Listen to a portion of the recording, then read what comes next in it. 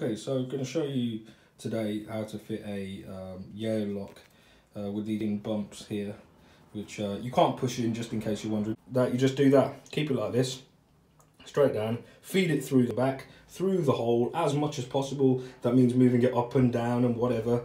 Best thing to do as well, do it in daytime. So do it in the daytime, but that's basically it. Feed it through from the outside.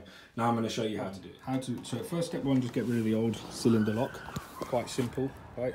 Here's this, put this key in here, and you see this screw here. You just want to just get rid of that screw first. Let's just get rid of the screw. I'm doing this one-handed so I can hold the phone whilst videoing. Okay, so once this is out, then you can, when you go to pull it out, when you go to pull this out, that little black thing inside is sticking up. So for this I had to turn it just about 45 degrees-ish, but either way you can just move it around until this thing is straight. See, that's the little thing that catches.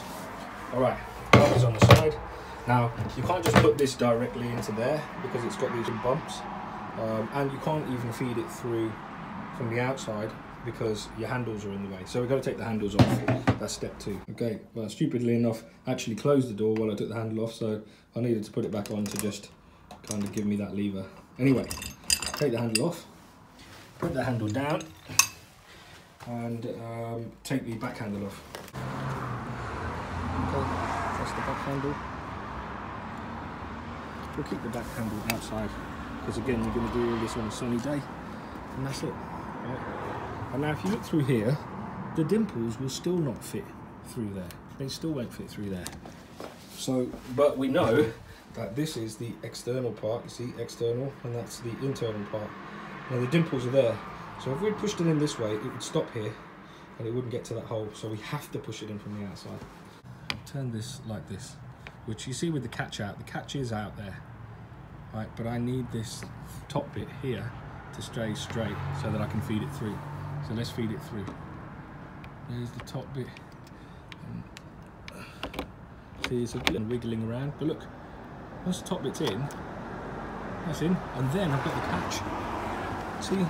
I don't know if you can see, but you see the catch. For this from the outside, I don't know if you can see that. But there's the catch there. So now I turn that dial to get rid of that catch. You see, there's me turning the dial. Get rid of that catch down. I can push that through because look.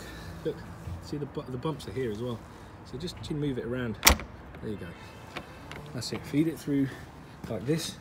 And it's basically through. It should already stop itself at the bumps anyway. And that's basically it. So we're actually in. And that is how you actually get the lock on. And the rest of it is just screw that in, put the door handles back on. And that's basically it. Show you obviously in case you needed to see it. Again, you know, that's all on. I'm just going to screw this back, screw this in there, and put the door handles on.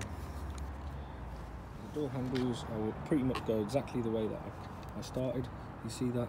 I'm just going to get that into the right one and that in. And look, it sits nice and flush as well. If you've got the right size, obviously go and watch another video on how to measure size if you don't already know how to. I actually almost wanted this to be a bit short because it makes it a little bit safer than if it protrudes. Because the whole point is that someone will smash this and then they'll break that. But actually, if you really want to go there, you can actually buy anti-snap handles, so they'll find it hard to do this. That's it, that's all. And then the rest of it is just screwing it in.